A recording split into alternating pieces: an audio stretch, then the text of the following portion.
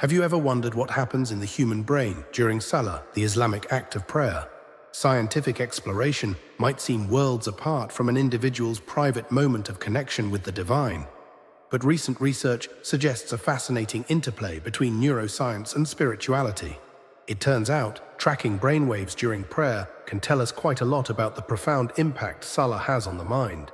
Let's set the stage.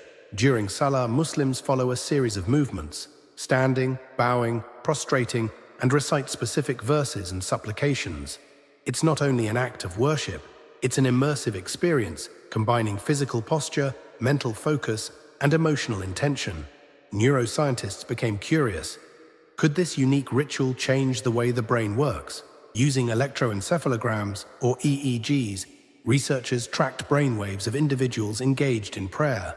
The results were astounding. In the early stages of Ṣalāh, the brain showed heightened beta waves associated with active thinking and concentration.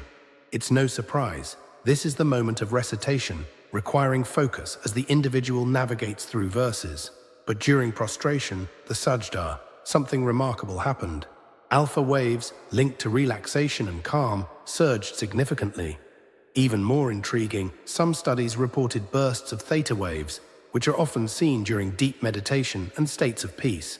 This suggests that during sajda, the brain may enter a mode akin to heightened mindfulness and emotional grounding. The science doesn't stop there. Practicing Ṣalāh regularly has been linked to long-term benefits: lower stress levels, improved emotional resilience, and even positive effects on cognition. From a neurophysical standpoint, the combination of structured movements, rhythmic recitation, and intentional focus creates a powerful synergy, almost like mental gym for the brain. When science meets worship, it opens a new lens to understand the mysteries of human existence.